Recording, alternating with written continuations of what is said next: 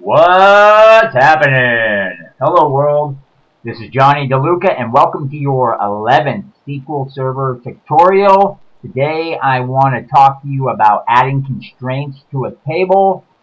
SQL Server 2012 allows you to add several constraints to a table. The goal of most constraints is data integrity. So their purpose is to improve the validity and consistency of your data. And I'll be covering 5 constraints, and they are the primary key, number 1, number 2, default, number 3, unique, number 4, check, and finally, foreign key constraints. So a little background on each. A primary key is a column that contains a unique list of values. Often an integer column is added to a table with the identity property and is used as the primary key. However, you can create a primary key from almost any column or combination of columns. The main limitations are that the column cannot allow nulls. The values must be unique, and you can have only one primary key per table. Since you've already created 2 tables, or in our last tutorials we have, if you went and did those, you will have already done 2. You'll create primary keys on those tables. And if you haven't done so, I encourage you to go back through the last few tutorials and get caught up. So both the employee and addresses tables have ID values that are unique and can be used as primary keys. Okay. Now a little background on default constraints. Default constraints are perfect when you have a column that typically contains a specific value. A good candidate for this is a column that has a data type of bit. The bit data type accepts only 1 or 0, true or false. If you add an active column to the employee table that specifies whether an employee is currently working for the company, the default value will probably be true or 1. Therefore, you should set the default value for that column accordingly. Alright, next I want to talk about unique constraints. Unique constraints are sometimes confused with primary keys. These constraints simply ensure that duplicate values cannot be inserted in the corresponding column. For example, assume that you must add a column for Social Security numbers to the employee table. Since Social Security numbers are truly unique values, you should add a unique constraint to ensure that a given Social Security number is entered only once. Okay, you can't have 2 people walking around with the same Social Security number. Okay, and then check constraints.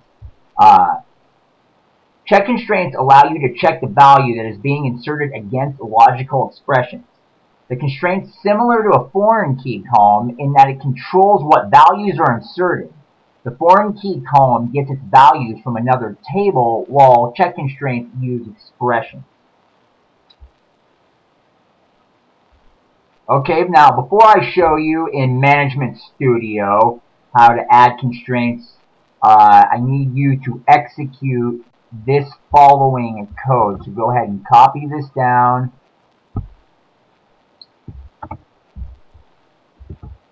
Okay, so we're using MyDatabase2. We're altering the human resources.employee. We're going to add the active bit, not null, altering the human resources.employee table. We're adding Social Security number, and then we're doing the same thing basically for my database 2, or excuse me, my first database. So we're doing this on both. Going to hit execute. Commands completed successfully. Okay, now we're going to expand our databases folder right here. Now we're going to my first database. We want to expand this guy. We're going to expand the tables folder. Right click the human resources.employee. Click design. Okay, now we're going up here to employee ID. We're going to right click that and we're going to click set primary key.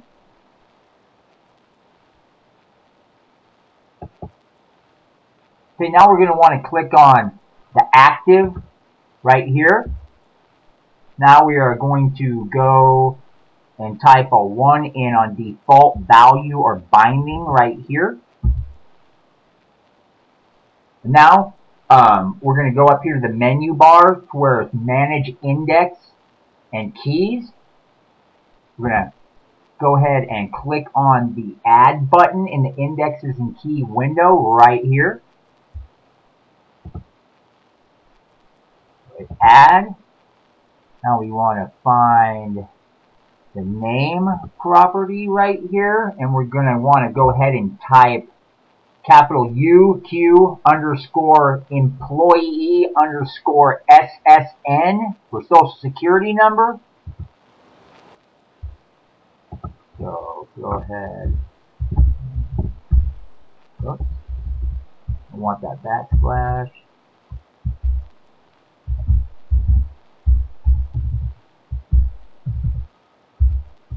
Right. Now we want to set the unique value to yes. Is unique right here. The drop down. Yes. Got that done. Next we want to go to the type right here. We're going to select this drop down and we want this to be unique. And then we're going to, once we have that, we're just going to click close. Okay, now we're going back over to the Object Explorer. We want to expand the human resources.employee. And then we are going to go here to constraints and right click this right here. New constraint. Okay, in the check constraint dialog box here, we want to change the value for the name property to CK underscore employee underscore gender underscore MF. So we just need to add gender. Oops. Excuse me. MF. Okay. Now we want to go up here to the expression value and click this, and we'll see the ellipsis here. And now in here, I want you to type in the following: gender equals female or male. Click OK.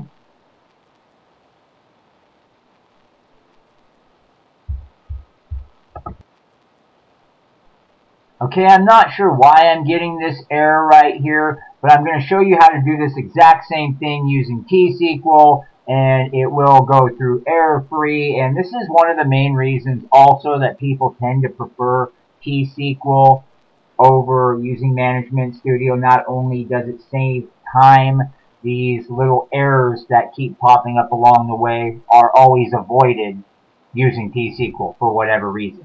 So anyways, no, all you would do after that is go ahead and click close, and then you would save. So now I'm going to show you how to do the same thing using T-SQL. Okay, I know what was wrong here. The wrong constraint was selected over here. I just deleted that other one that was there by default, and as you can see, it has now accepted this. Okay, so anyways, moving along, I'll show you, what I want to show you actually now is how to add a computed column using T-SQL. So we're going to close this. Yeah, I know that. That's what I was talking about before. It's falling back onto the CK employee instead of the CK employee gender. Anyways, that's irrelevant. There we go. Okay, now go up to your query editor and then copy down this code and run it. We're using my database 2. We're altering the table human resources.employee. We're going to add the constraint, the primary key, human resources employee underscore employee ID, primary key employee ID. We're going to alter the human resources.address. We're going to add a constraint, the primary key, human resources address underscore address ID. And as you can see, this is all pretty self-explanatory here. We're going to hit execute. And commands completed successfully. So pretty cool. And I know some of you probably think pretty self-explanatory. I have no idea what a lot of that means. And again, I'll be covering that in later tutorials when we start getting into T-SQL a little more adept. But so for now, I have taught you about different key constraints. You learned about check constraints, unique constraints, default constraints, primary key constraints.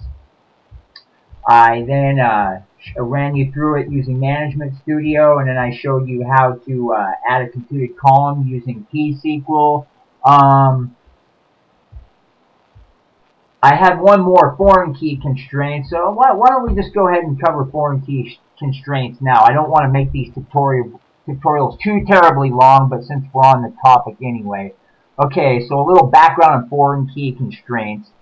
The integrity of data is the most important concern, obviously, in a database. If you allow the insertion of bad data, then that is what's going to come out. Foreign keys play a vital role in enforcing a referential integrity of the database. And we'll probably cover referential integrity in a few tutorials, maybe. Haven't really decided, but it's a real crucial database concept. So anyways, you may have noticed that the employee ID column in the address table, to ensure that only employee IDs that exist in the employee table are inserted into the address table, you need to create a foreign key constraint. So that's what we're going to do now. So we're going to go ahead and run another, whoop, no, that's not what we want. We already did that. Exit out of here. No, we don't need you. New query. Okay, as in the last tutorial, prior to running through the exercise in Management Studio, I want you to go ahead and copy down and run this script. This is a different script, but just like we started off last time, we're using my first database. We're altering the table human resources.address. We're adding the constraint, primary key human resources address underscore address ID on the primary key. We're setting it. Address ID, then execute, commands completed successfully. Okay, now we want to make sure our databases folder is expanded. We want to make sure my first databases is expanded, and then we want to expand the tables folder, which is already done. And then we're going to expand the human resources.address table, which is not. We can close this for now. Then we're going to right-click the keys folder here. Select new foreign key is what we're going to do.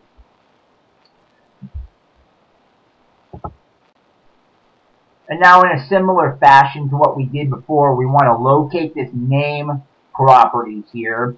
And we're going to change this. We're going to modify it. We're going to modify it to F key stands for foreign key employee underscore to underscore address underscore on underscore employee ID. So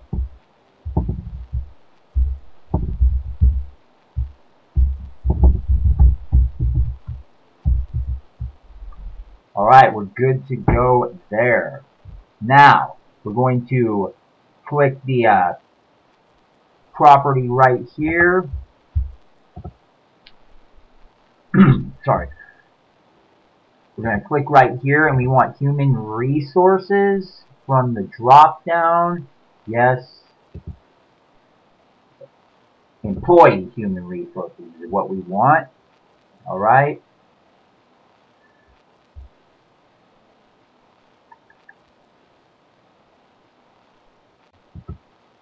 Okay, now we want here employee ID from this guy right here. And from there, okay, from here, close it out, and then we would just save it. And if a warning window appears when you go to save it, just click yes. So, alright. Now we can do the same thing, create foreign key constraint using T-SQL. So I just tried to save that, and I received a different error, and I'm pretty sure it's because I made a typo. So I want to direct your attention back in case you typoed it as well, and you probably did because I told you to.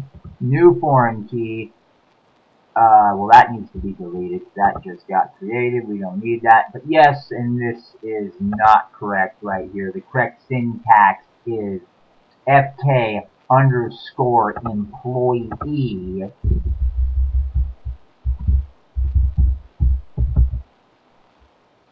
underscore to underscore address on employee ID. Alright, so if you had that wrong, go ahead and go back to the human resources.address, right-click keys, new foreign key, then you will have another foreign key. You can delete the new one, but you want to go find the one that we had set before, address, incorrect syntax anyways, and change that.